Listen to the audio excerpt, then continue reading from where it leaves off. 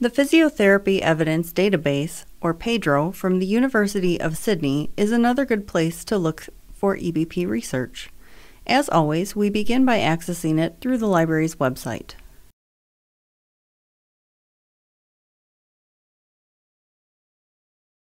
PEDro indexes randomized trials, systematic reviews, and clinical practice guidelines. It's most relevant to physical and occupational therapy practice. PEDro looks quite a bit different than most of the other databases you have used. Also, it's an aggregator. This means that it's indexing articles it found in other places. It will provide you with abstracts or links out to articles, but it may not necessarily contain the full text.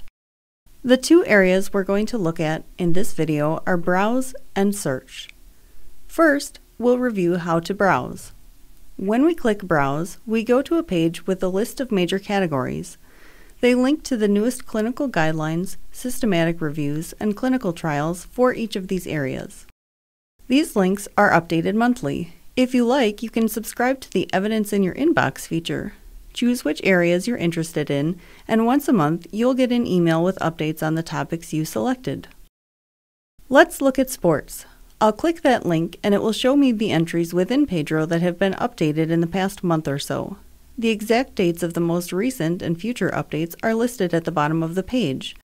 This list shows the titles of the articles and the method or study type.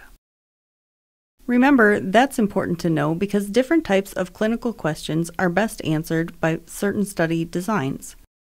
For example, most of the articles on this list are therapy questions. Randomized control trials, or RCTs, are considered the best type of evidence to answer therapy questions. In PEDro, RCTs are called clinical trials. This list also displays a score of 0 through 10. Higher scores generally indicate more reliable evidence. Let's click on the first result. It gives you information about the article, the title, author, where it's been published, the type of article it is. There are some explanations of the method they used as well. This one tells us that the study was a clinical trial. Again, PEDro doesn't necessarily have the full text available in the database, but it lists links where the article may be available. PubMed Central is a free full-text archive, so that's a good place to start. We can follow that link to PubMed Central. From here, we choose the PDF option over to the right, and we can view the full text of this article. Another good option is to follow the DOI link from the initial search record. DOI stands for Digital Object Identifier. This unique identifier assigned to the article provides a permanent web address so the article can be easily located. Remember to include the DOI when you cite an article in AMA style. The DOI link will usually take us to the article publisher's website. All of these look a little bit different, so you may have to look around a little bit to figure out how to view the full text.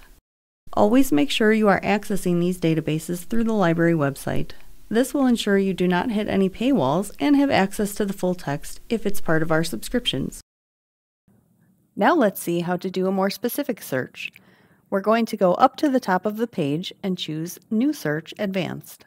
The Advanced Search page gives us a lot of options in these drop-down menus. You can narrow your results to look for specific kinds of therapy, problems, body parts, subdisciplines, topics, or methods. Let's try a quick search here. I'm going to type acupressure in the abstract and title field. This is a therapy, so I really want to find RCTs to see if it's effective. To limit my results to RCTs, I'm going to choose clinical trial as the method. Remember, that's what RCTs are called in this database. Then I hit Start Search.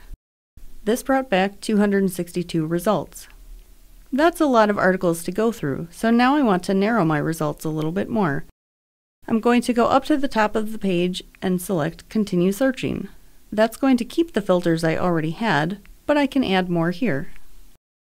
I'm going to select pain as the problem and head or neck as the body part. Let's see if there are any clinical trials that studied acupressure to reduce head or neck pain. Now I only have 10 results. Like PubMed, PEDro is very well indexed. It's also very focused and clears out a lot of the noise and unrelated articles you have to sift through in databases like PubMed, CINAHL, and ProQuest. Some things may slip through your search, but overall, using these search parameters is a great way to narrow the kind of research you'll find. Just remember, the more filters you apply, the narrower your results are going to be.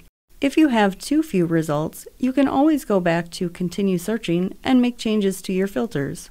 Searching is a process, so it's perfectly fine to keep making changes to your search strategy. This video covered a lot of information quickly. If you have any questions, please ask us. You can chat with a librarian 24/7, email us, or schedule an appointment to meet with a librarian in person or virtually to help with your research needs. Until next time, happy searching!